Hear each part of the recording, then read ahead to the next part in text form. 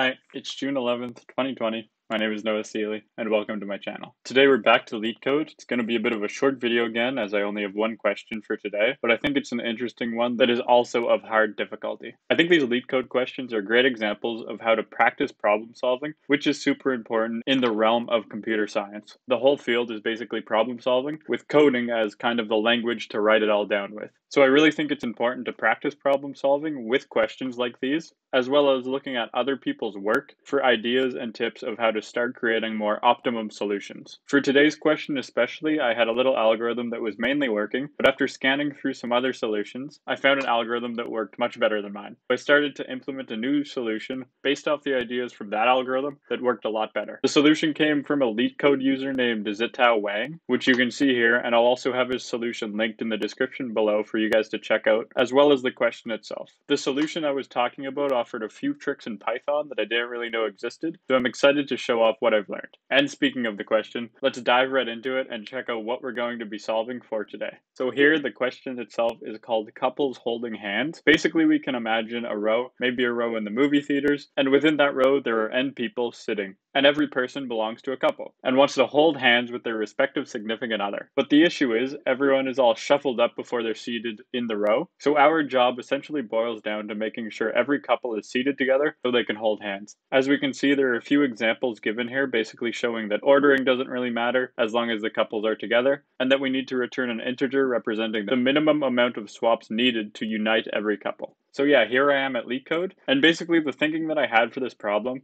is that we would need an algorithm that would iterate through the list of couples, and when we got a mismatched couple, we would swap one of those people out with the correct person to unite the couple, until all couples are holding hands or united. This algorithm will be a greedy algorithm, as each decision it makes or steps it takes will yield the optimal reward within the current state that it is in, without any regard to the future or what will be the optimal reward in the future. It will also run in big O of n time complexity as we're iterating through the whole list of couples. So as I mentioned before, I was looking around for ways to actually implement this algorithm into code, and I was able to find a solution entry by the LeetCode user ZitaoWang that basically functioned with the same idea, just they were able to implement it with the knowledge of how to use a dictionary in Python. Now, I've never used a dictionary in Python, but I was aware of their function. Basically, a dictionary is a data structure that will map some sort of ID with some sort of value. So perhaps you would have a grocery store list dictionary where the IDs are 1, 2, 3, and the values are milk, butter, and sugar. And basically we can access an entry super easily and without the constraints of a list by simply referring to a value's respective ID. In Python here, we're going to use the ENUMERATE function, which you can see here in the documents provided. This data structure is good for this question, as we can now have a way to refer to which person is at which seat and swap them around in the list as we move through the algorithm. Another thing Zitao suggested is to basically process the list 2 items at a time. That way we can couple each sheet together. In the code, we can validate the 2 people are a couple with this check couples function that I made.